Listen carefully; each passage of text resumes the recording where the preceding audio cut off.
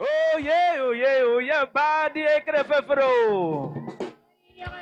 Akwa Ibom South Senatorial District, with 12 local government areas, including Ekere, is the second largest in Nigeria and a major point for politicians in the game of numbers. Here in QIC Primary School, Ekere, the mission is simple and clear.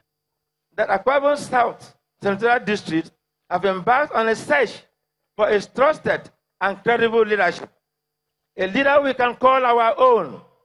Interestingly, that quality of leadership is found in the person and character of our special guest of honor, Dr. Nsima Ekere.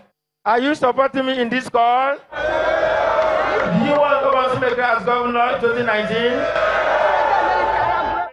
Chief Don Etiebet, the state leader of APC in Akwa Ibom State, performs the main task of the gathering, presenting the nomination form to the anointed choice, Nsima Ekere, the MD CEO of the Niger Delta Development Commission, NDDC.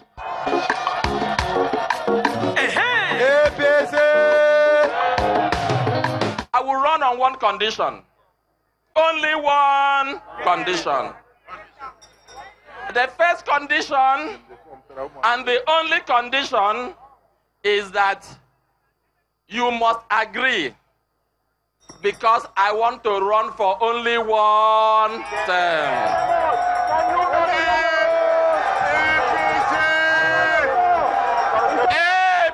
APC! So now, when we go to campaign, let them campaign based on performance. However, the former governor of Akwa Ibom State and a sitting senator, Godswill Akpabio, drops a hint. I want to plead with you to make sure that our party is richer. Even though Nsima Ekere is going to be the governor, please go and buy form. Go and buy form for governorship. You are not going to be stopped from contesting. This is democracy. What the Akwa Ibom people are saying today is that Ekere Senatorial District should have 2 tenures, and it should end in 2023. Therefore, no matter where you come from, if you are not from Ekere, you are contesting in vain.